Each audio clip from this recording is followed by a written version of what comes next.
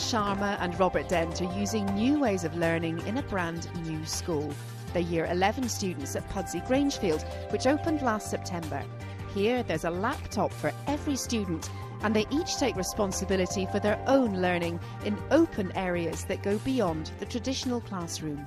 It's got great facilities for us. It's going to obviously benefit our education quite a lot, because now we have the facilities and the teachers to obviously get better grades now. You can just take a laptop and just finish off your coursework, and you'll have to stay after school and the teacher will help you.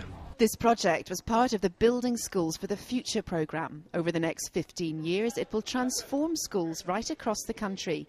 Here in Leeds, the vision's being turned into reality by Leeds City Council, ICT supplier RM and the not-for-profit company Education Leeds. They work in an award-winning partnership with a consortium made up of the companies Interserve, Cambridge Education and Barclays. The consortium is E4L. E4L is a consortium, and really it says what it says on the box. It designs environments for learning. So we don't design schools, we don't design classrooms, we design environments where learners can learn and reach their full potential. That's got a minus net flow. This is a show and tell room. It's an innovative use of space that frees students and teachers from the confines of the classroom, and it's used for debate and presentations. E4L says it had to work closely with the school and the local authority on translating their ideas into practice.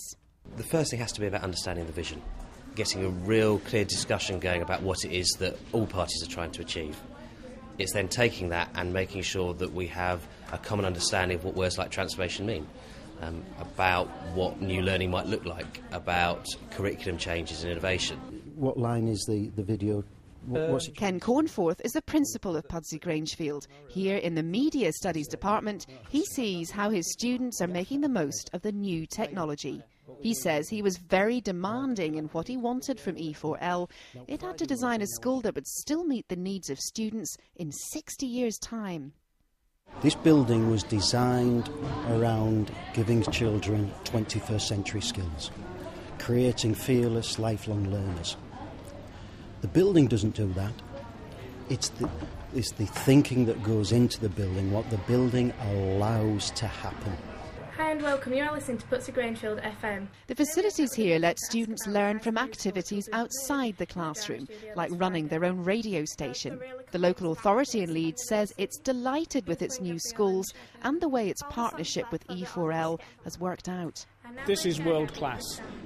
I think anybody who sees this will recognise this is what we are trying to do with Building Schools for the Future. We're not replacing the educational provision of the past. We are making a statement about what learning is like and how we can achieve world-class schools and world-class standards. Everyone involved in the new look Pudsey Grangefield says the special use of light, colour and flexible spaces is a model for other schools to follow. They hope they can transform learning for students in Leeds and across the country for a long time to come.